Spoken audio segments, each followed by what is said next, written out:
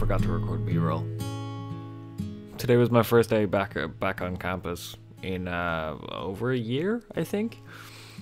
Yeah, and I actually had project work where I was seeing the people that I was working with. We were at a desk together, and I've no B-roll. Didn't even have me going on my bike to campus. Didn't have any of that. So this is all of the footage you're gonna get today. I am tired and exhausted.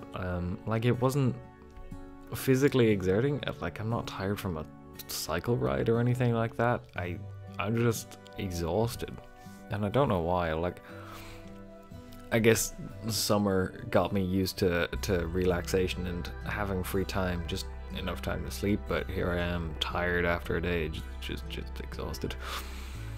So that's something I've got to look forward to. My inability to stay awake. That's coming through.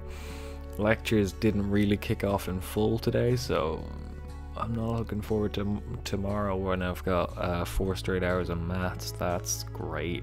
I had a little bit of an epiphany the other day when I was watching a Rubos video of all channels, when I was like, I should make videos that I want to watch, because, like, I don't think I'm gonna be the only person watching these videos, but from the sounds of it,